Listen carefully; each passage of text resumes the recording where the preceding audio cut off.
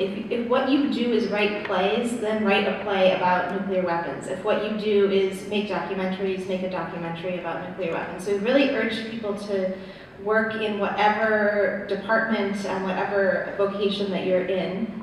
I think there are a lot of people who are producing more widely seen documentaries about nuclear weapons. It feels like, especially this past year, I think there will be several of them coming out.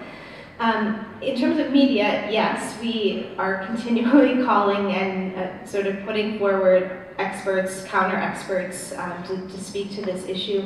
But in many ways, the most powerful thing is to have ordinary people.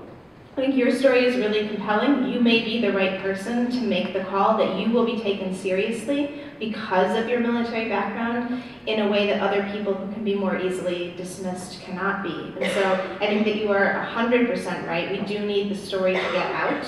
And we need it to get out driven by the story which is momentum for change, not the story which is response to another ongoing terrible thing. So we get a lot of emails from the Washington Post or from media outlets, but it is often after something bad happens that we're asked to respond to that and say, yes, that thing is exactly as scary as you think it is. Part of the challenge will be changing the narrative to a proactive approach that starts telling the story on an ordinary basis instead of here's another scary threat that's happening in the world. And I think that is something that everybody can be engaged in doing.